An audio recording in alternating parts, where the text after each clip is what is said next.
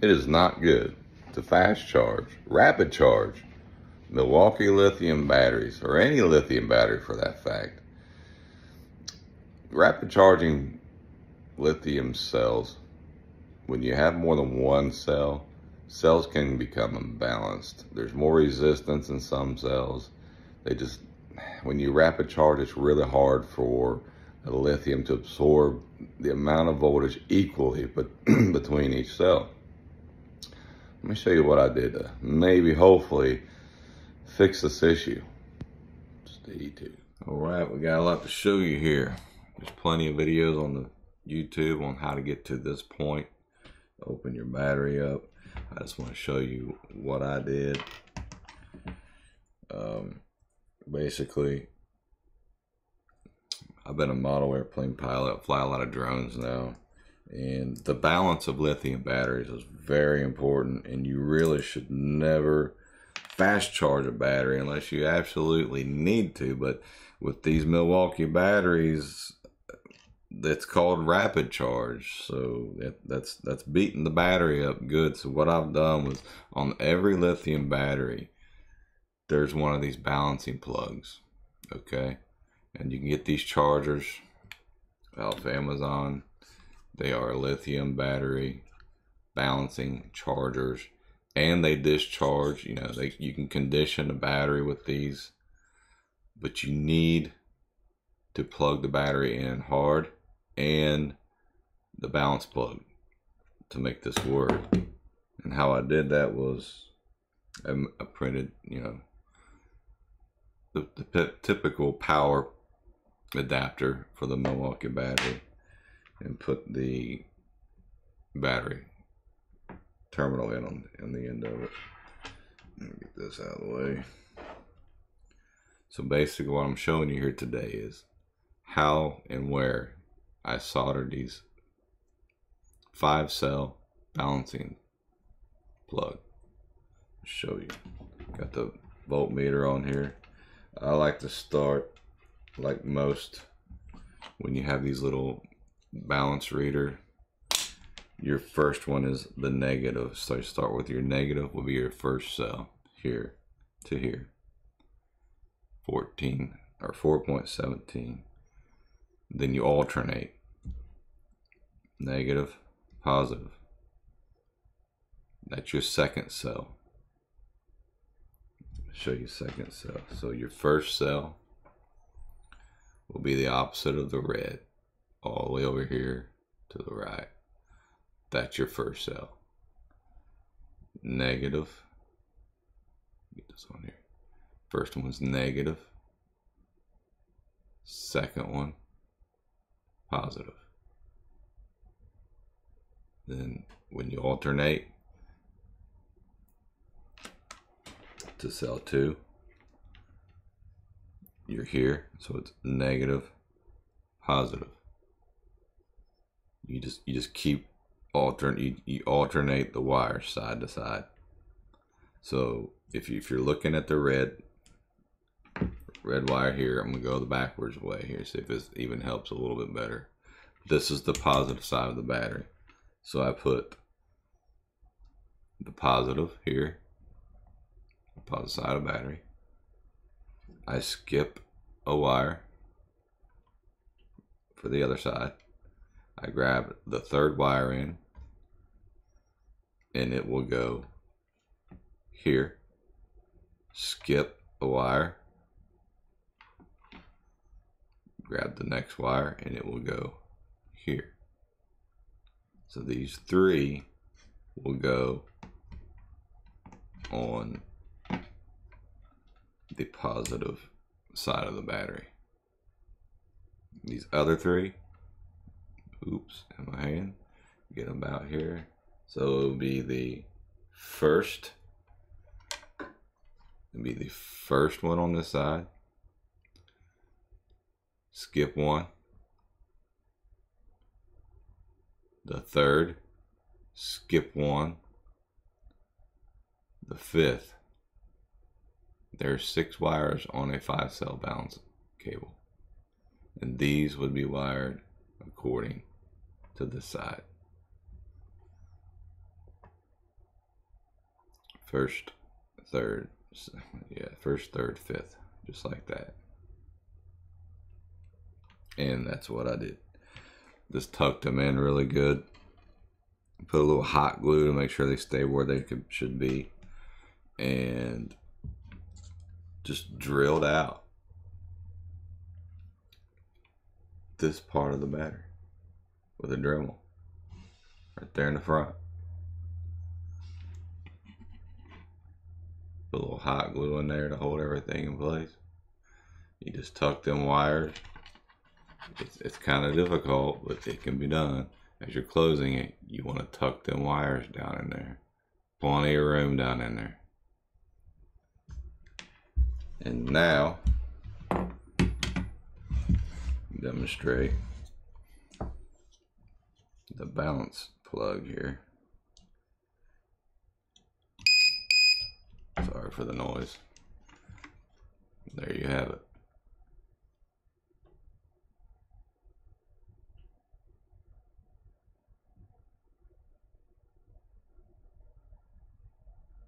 Boom.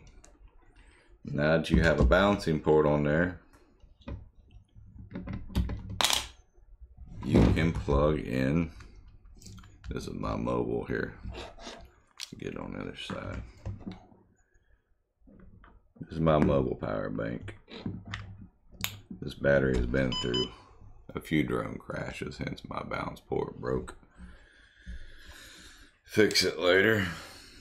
So I just got a multi adapter here. Try to fit it there on the 5-cell balancing port. Try to get this all on video here.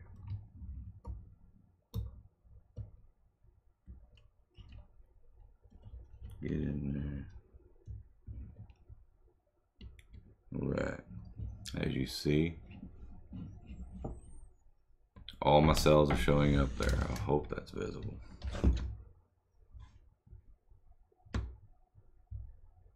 Yeah. And now with this device, check this out. You can go through different tasks. If you can see that or not. You can charge,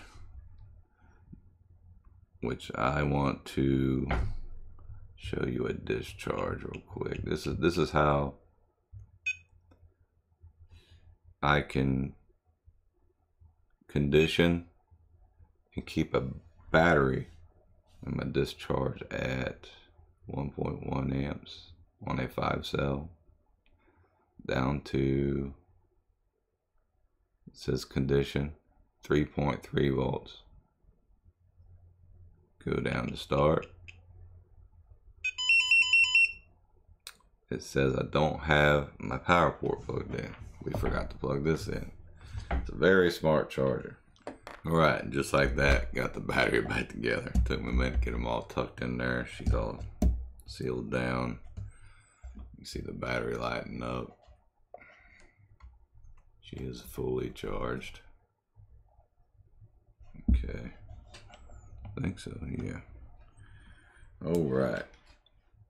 Took this bag up as we were. Let's plug it in the power first. Watch what's going on. No cells and 5 cells. Be a little closer there. Can we get her down a little? No, it ain't helping any. And we forgot to plug this in last time, so let's plug it in. It goes around back here. Alright, says we got it. So we can go back to where we were going. The task is we want to discharge this battery.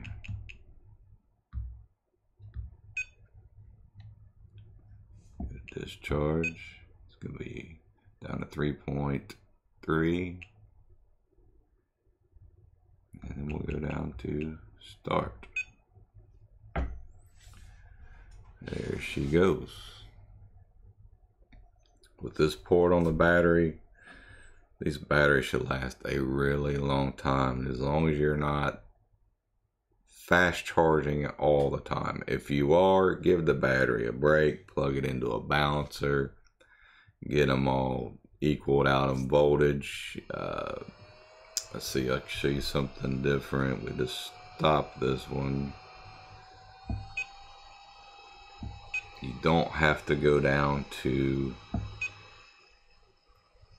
discharge. You can go to storage. You click storage. It'll only bring it down to 3.8. That should, in most cases, get your cells balanced. And you can set the current on what draw you want it to be. It was going to do 1.1. I put it at 1.3. Not much a difference. Just a little quicker. Hit go. Now it's only going to go down to 3.8. And they are kind of out of balance. It was way out of balance earlier. I just got sick of taking the battery apart. So I put the balancing port on there. You can find these on Amazon. I bought them with both ends on it. But they were 6S, and I had these little 5S connectors. I'm converting it to 5S. So I don't got to use this pin here. I can just use this piggy tail. Be a little easier. But for that little thing to be sticking out in the back, big deal. It don't affect me using the tools. I could put probably a little silicone around if I'm worried about water getting in. That fan's really kicking.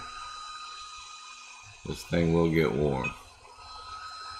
Stop that for now. As you see, it's brung my highest battery down to 4.19. And it'll go through them all. They'll all be exactly 3.8 when it's all said and done, which is great.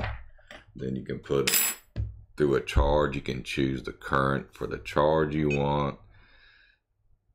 1 amp, 1.3. That's way better than the massive whatever it is that rapid charging's pushing through them things. If you like the video, like, subscribe. What just happened? Huh? My video quit. Anyway. Alright, for all you drone flyers out there, what do you think? I could hear you thinking, you know, how nice would that be to have a giant Milwaukee battery to power up your drone when you want to do a little configurations on your beta flight. Check it out. Power right up right from your big old Milwaukee. How's that? Unlimited amount of power there. For a while anyway. Thought I'd throw that out there. Y'all have a blessed day. Till next time.